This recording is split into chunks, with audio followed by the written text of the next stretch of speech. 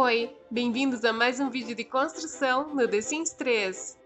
Hoje vamos construir uma casa térrea usando apenas o jogo base para o centro de Monte Rubro, que é o mundo que estamos construindo para o The Sims 3. Como vocês sabem, os lotes aqui no centro são reduzidos, e esse que estamos construindo é de 10 por 15. Como se trata de uma casa térrea em um lote pequeno, vamos ter que aproveitar o máximo do terreno, tentando não deixar um caixote. Já conhece os parceiros do canal? Eles estão aqui na descrição do vídeo. Se puder, passa lá e se inscreva! Como eu disse antes, a casa é para o mundo Monte Rubro. Se você ainda não viu a construção dele, eu vou deixar a playlist de construção aqui em cima no card e também no final do vídeo. Você é novo por aqui? Temos vídeos de construção no The Sims 2, 3 e 4. Eu também faço vizinhanças para o The Sims 2, mundos para o The Sims 3 e vários tutoriais para o jogo. Se ainda não for inscrito, se inscreva no canal e ative o sino para não perder os próximos vídeos. A cor do telhado vai ser a mesma que estamos usando em todas as construções do mundo. É um padrão e eu adoro padronizar as coisas. Parece que deixa tudo mais organizado. Como vocês sabem, esse mundo terá foco na vida rural, por mais que agora esteja desenvolvendo a área urbana central. Então, essas casas aqui não precisam ser casas de fazenda. Mesmo assim, eu queria que tivessem elementos mais coloniais como os arcos. Por dentro, depois, vocês vão poder ver que ela tem essa coisa de casa de interior, mas que passou por uma reforma e deixou ela um pouco mais atual. Boa parte das casas aqui no centro vão seguir essa linha de pensamento. Já conhece as redes sociais do canal? Curta a página no Facebook e me siga no Instagram. Agora também temos um servidor no Discord. Deixe aqui um comentário que eu envio o convite. Essa casa, assim como todos os lotes que eu faço, estão disponíveis para download gratuito lá no blog. O link vai estar aqui na descrição do vídeo e também fixado no primeiro comentário.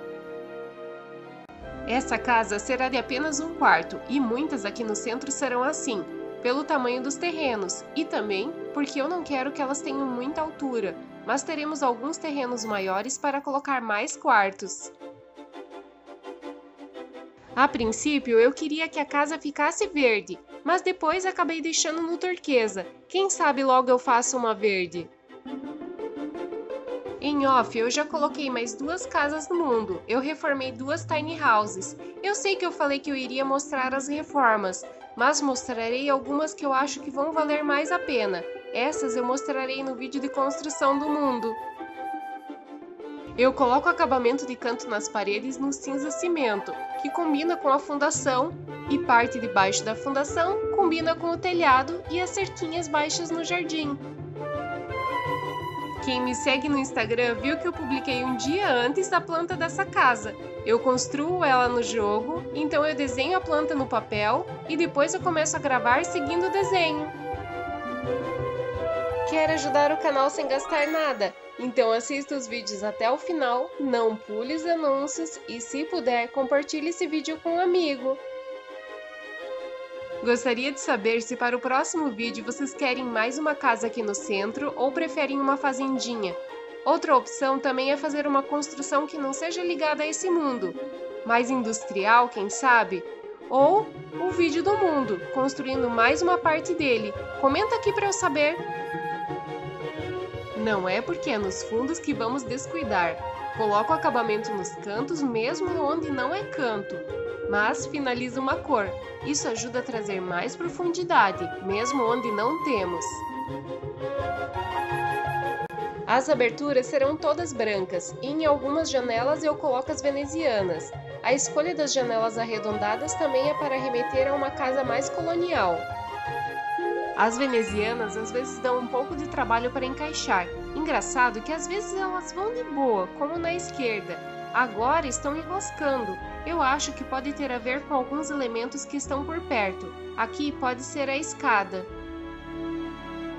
Mais uma vez, não é porque é fundos que não vamos ter um cuidado com a casa. Agora eu coloco as venezianas antes das janelas, e elas foram de primeira. Pode ser que iria um de primeira, mesmo depois de colocar as janelas. Como eu disse, pode ser por conta do local ou do que temos em volta. No banheiro e na cozinha eu coloco janelas menores. Isso porque, por exemplo, na cozinha eu não gosto quando as janelas ficam por trás das bancadas. Eu gosto que fiquem na mesma altura ou por cima. Isso é uma das razões pela qual muitas vezes eu acabo colocando mais modelos de janelas, em especial nesses cômodos. Finalmente coloco os arcos no hall de entrada, e é o mesmo arco que usamos no hospital e laboratório. Confesso que não tinha hábito de usar ele, mas agora estou achando ele incrível. Isso é o bom de fazer um projeto diferente. Saímos da nossa zona de conforto e acabamos conhecendo outros elementos que não usaríamos normalmente. Ainda na região central, acredito que devo usar esses arcos em pelo menos mais uma casa. Não esquece de deixar o like e comentar alguma coisa. Se não tiver nada para comentar, diga The Sims 3. Seu like e seu comentário ajudam muito o canal e são um incentivo para eu continuar trazendo conteúdo para vocês. Teremos uma sala com TV e estante de livros, um quarto de casal com uma mesa para o computador, cozinha ampla para o tamanho dessa casa, com uma mesa para 4 sims e um banheiro.